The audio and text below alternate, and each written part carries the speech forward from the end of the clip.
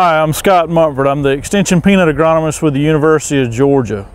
As a peanut agronomist, Extension Peanut Agronomist, I work with the county agents in every county that grows peanuts, as well as all the producers in those counties, trying to help them manage problems and try to extend their productivity. In other words, enhance their productivity. The 2019 peanut crop, pretty much like any other year, is atypical. It's not what we consider as the normal year when you think about the weather. We are sitting on about 650,000 acres of peanuts in the state of Georgia this year, which is not the highest amount we've had, but is pretty much average for us. We got started this year in a very good situation where we had plenty of moisture and plenty of heat, so we got planted early, or earlier than the last couple of years. And then, like always, we go through some trial periods where or trying periods of the season where we have some problems, and this year it was moisture. We run out of moisture real quickly, and it got hot. Or the temperatures soared on us to 90+ degrees in the middle to latter part of May, all the way through today. We've had a tremendous amount of 90-degree temperatures all the way through the year this year with limited amount of moisture. We did get moisture, but it was pretty limited for the most part. So when you start to look at the crop this year, there's going to be several things you're going to see. The irrigated peanuts, which are about 50% of our peanuts, look above average because, again, they've had the heat to push the crop, but they also had the moisture. You could put on the moisture needed, at any given moment during that period. Where we have problems, though, that we're really worried about right now is the non-irrigated crop. And in any given year, we talk about Mother Nature can throw a curveball at us, and she does usually in pockets or regions of Georgia. But this year, it's all over. We've had drought conditions all over.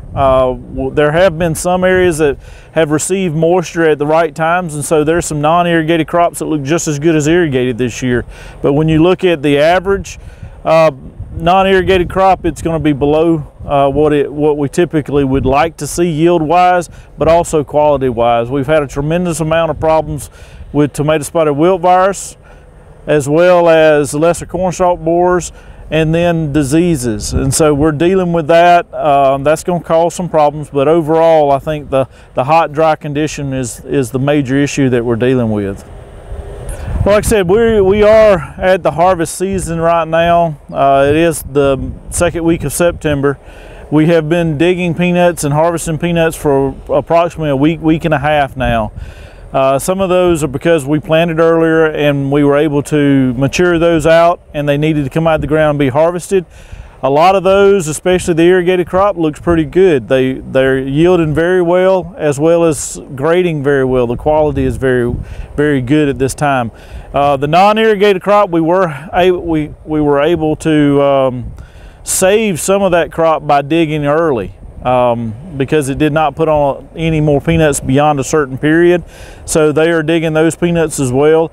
I would think right now what growers need to think about as we're trying to get ready to get into the peak of this crop, being at harvest time, is when you do dig them, try to dig them on time as good as you can, but also don't walk away. We typically leave peanuts on the ground for 5 to 7 days before we harvest them.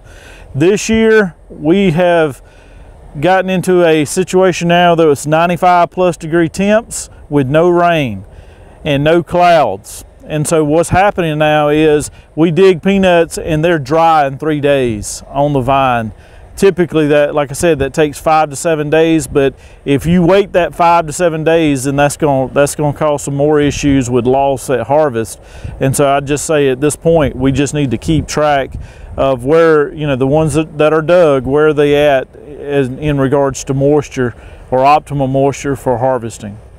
If you'd like to catch up on the latest details or get the latest information as far as how the crop is doing and some of the issues that we are dealing with, so that you can kind of head that off. As you reach harvest season, you can go onto the Peanut Team website, which is ugapeanutteam.org, or probably more specifically, call your county agent and get with them and express your concerns or ask questions that you might have, so that we can help you minimize any potential problems that you might see during harvest.